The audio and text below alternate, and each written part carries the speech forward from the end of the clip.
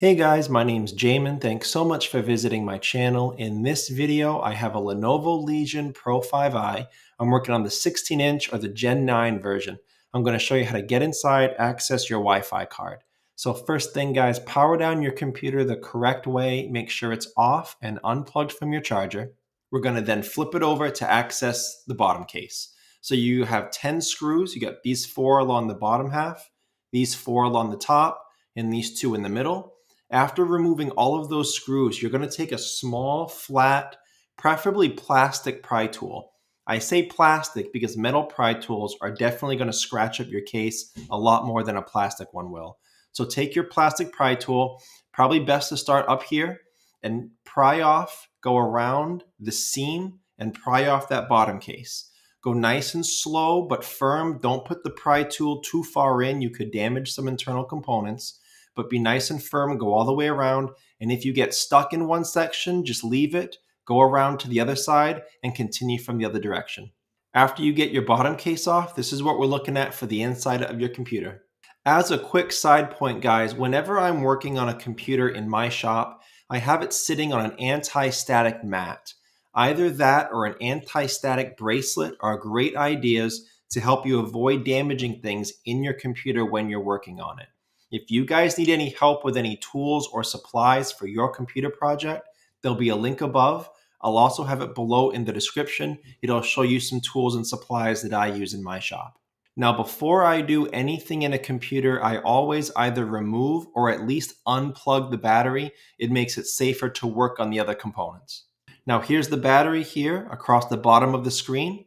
There are 5 screws that are holding this battery down. You got 2 here, 2 down here near the bottom, and 1 is actually hidden underneath this metal guard for one of your solid state drives. It's underneath there. So you've got to take off this shield for your solid state drive first. There's 3 screws in it, 1 here on the right, here down bottom left, and here up near the fan. Once you get that shield off, you'll be able to access that screw right in there. After taking the screws out of your battery, there's the battery plug right here. Some of you may see this black piece of tape on it. Just peel that back and you'll be able to wiggle that out of that port. As with most things in a computer, try not to pull on the wires if you can help it, but just manipulate that plug. So put your fingernails on either side of the plug or a pry tool maybe and wiggle that out of that port is the best way other than pulling on the wires. Okay, so now that the battery has been either removed or unplugged, we can proceed deeper into the computer. To get at your Wi-Fi card, we're going to have to remove this second guard here. Remember, the first metal guard was over this solid-state drive M.2 port. The second solid-state drive M.2 port is guarded the same way by this metal shield. We have to take that off to access the Wi-Fi card. So the same thing, the screw here on the left, screw here on the right, and screw on top there. We'll remove this shield. After that shield is removed, you can access your solid-state drive, and the Wi-Fi card is right here. So much like a solid-state drive, this plugs into the port and has a single screw holding it down, and then you'll see the antenna wire coming down here. So first of all, the antenna wire, those are just snaps. They're not plugs, so you can just snap those right up and off of that board. And then again, undo that single screw, and then you can slide this Wi-Fi card out from that port. So that's how you would access your Wi-Fi card in this model computer.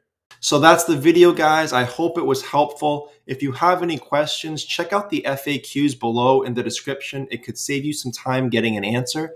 If you do need to leave me a question or comment, please do. I do try to get to those a couple times a day at least. To support the channel, please remember to like and share. Subscribe if you enjoy this type of DIY tutorials. And for those of you that want to support the channel a little further, you can always leave a small donation, and there's a couple ways to do that. First, right below the video to the right-hand side, you'll see the Super Thanks button. You can click on that. You can select a tip amount here.